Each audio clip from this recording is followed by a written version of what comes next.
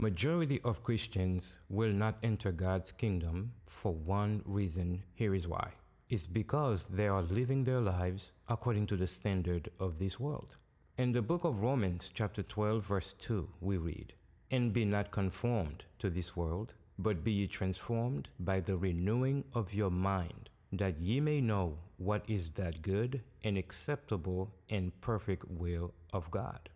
The scripture makes it clear that as Christians, we should not follow the standard of this world, but to be in a different mindset that we may know what is acceptable in the sight of the Lord. Jesus said in Matthew 7 verse number 21, "Not everyone that saith unto me, Lord, Lord, shall enter into the kingdom of heaven, but he that doeth the will of my Father which is in heaven."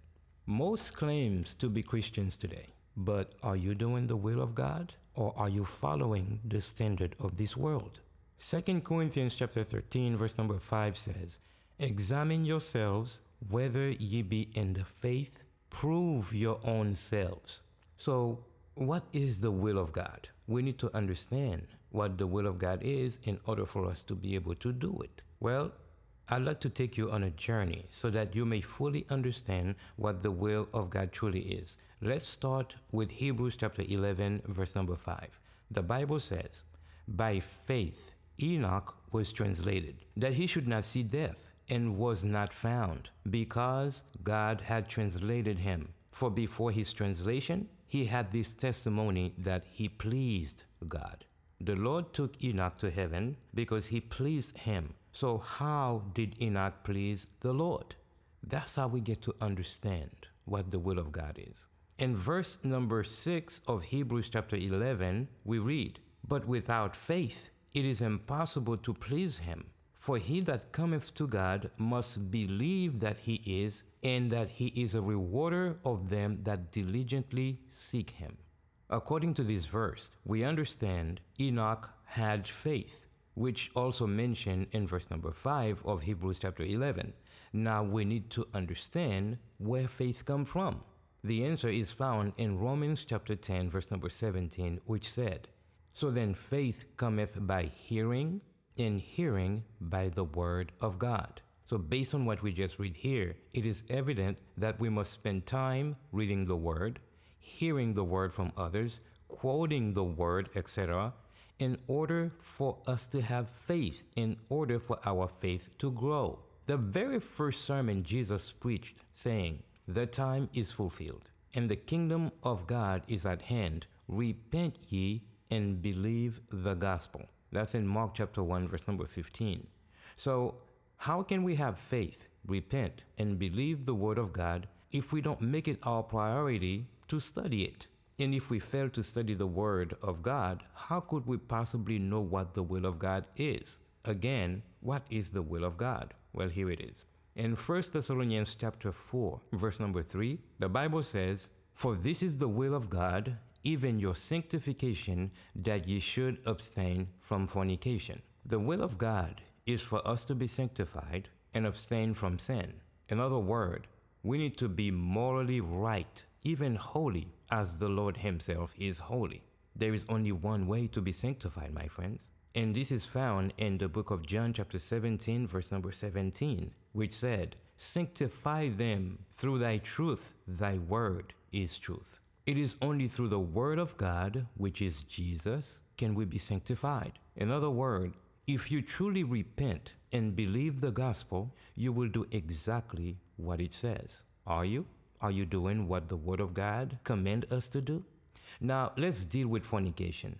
Fornication is sin, according to Exodus 20, verse 14. So we need to understand what sin is. The book of 1 John chapter 3, verse number 4, the Bible says, "Whosoever committeth sin transgress also the law, for sin is the transgression of the law." In a nutshell, the will of God is to believe and have faith in his Son Jesus Christ, the Word, to repent from sin and abstain from it, to be pure in mind, and to set ourselves aside wholly unto the Lord.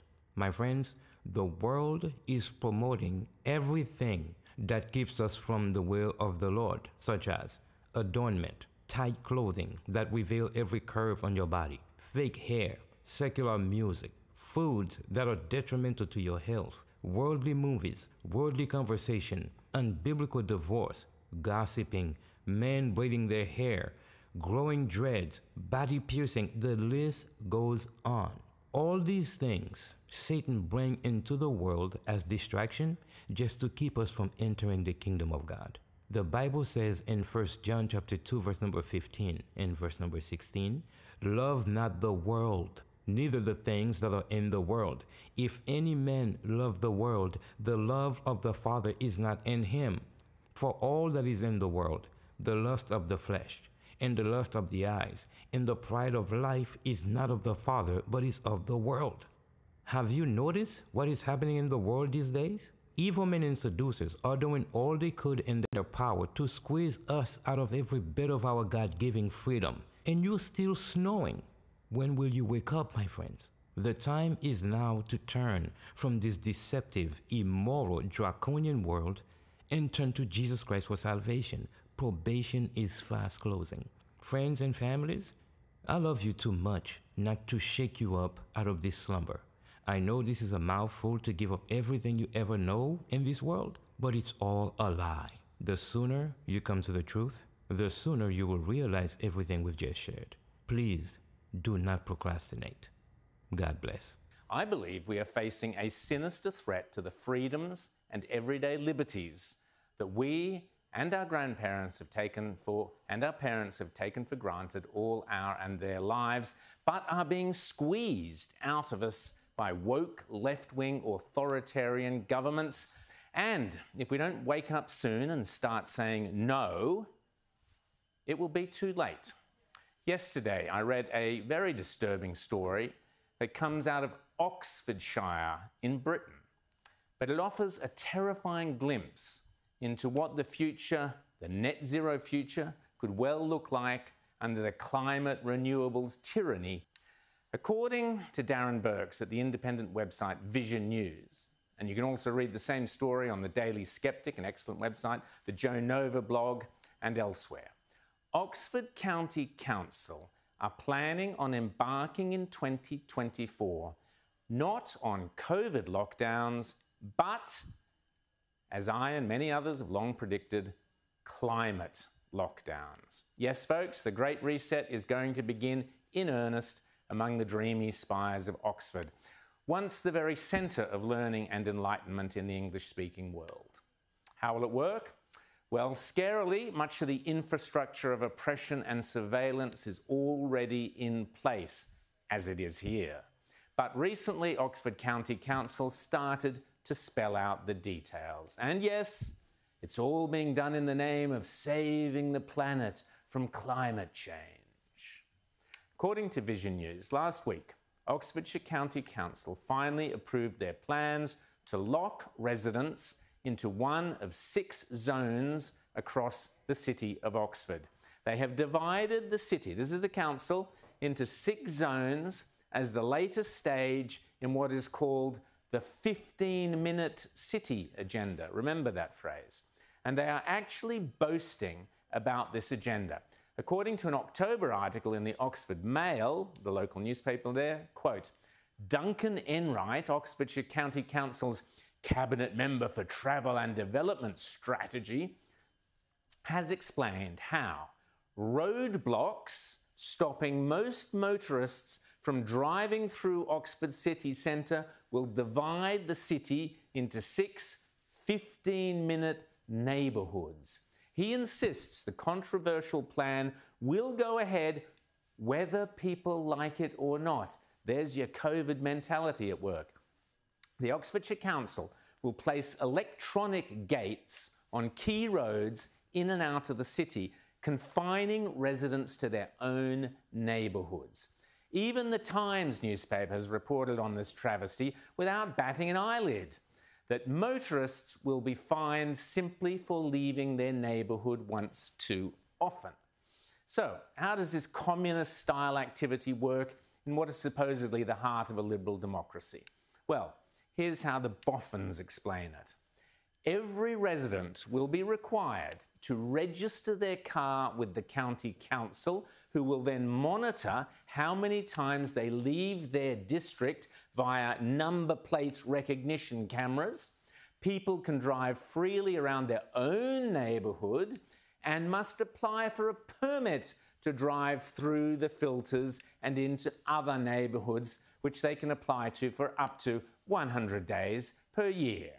The council will then track their movements via smart cameras positioned all around the city. If any of Oxford's 150,000 residents drives outside of their designated district more than 100 days in the year, he or she can be fined $150 a pop. So what exactly is a 15-minute city? The term was coined in 2016 by Sorbonne professor Carlos Moreno, who was given a Nobel Award in 2021 for developing his idea. I'll bet he was. The Lovies lapped it up. Quote, "A truly livable and sustainable urban future that places each global citizen at the heart of their own city," was the gushing blurb. When they say places each global citizen at the heart of their own city, of course, I suspect what they really mean is imprisons each global citizen within 5 kilometres of their own home. Unsurprisingly, we find the concept enthusiastically being sold by Klaus Schwab and the World Economic Forum.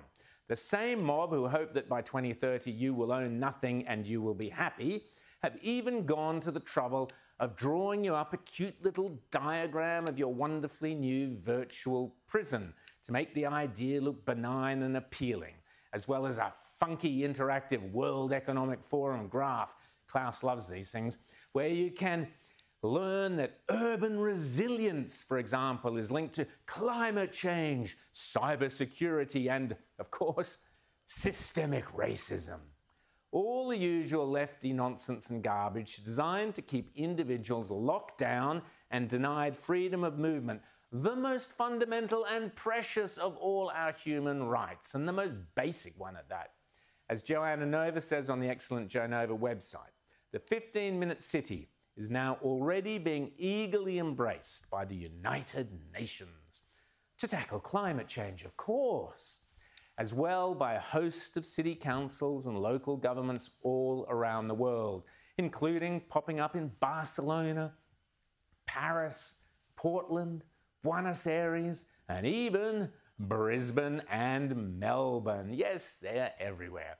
Interesting, isn't it? How all these different cities all around the world seem to be kind of hopping on the same bandwagon all at the same time. It's almost as if, oh, I don't know, we had one big government running the world behind the scenes, telling all the little governments, you know, the democratically elected ones, what to do.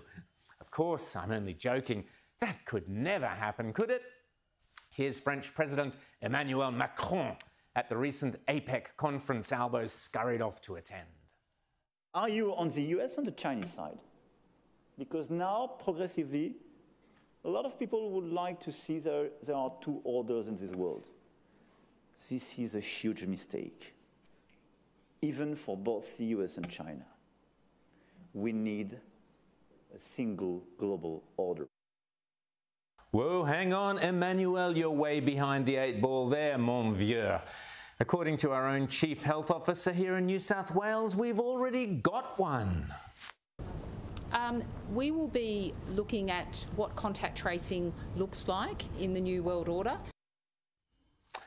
Anyway, certain folk here in Australia are getting extremely excited about the idea of the 15-minute city. The Brisbane Times were most enthusiastic. Quote, "The concept of a city in which work, play and most of life's necessities are within 15 minutes of home on foot or by bicycle gained traction during the pandemic. And today, cities around the world, including London, Milan and Paris, are embracing the idea."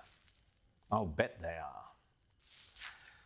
We are marching headlong into a world of technocratic tyranny and control over our daily lives that is anathema to the spirit of liberty and democracy.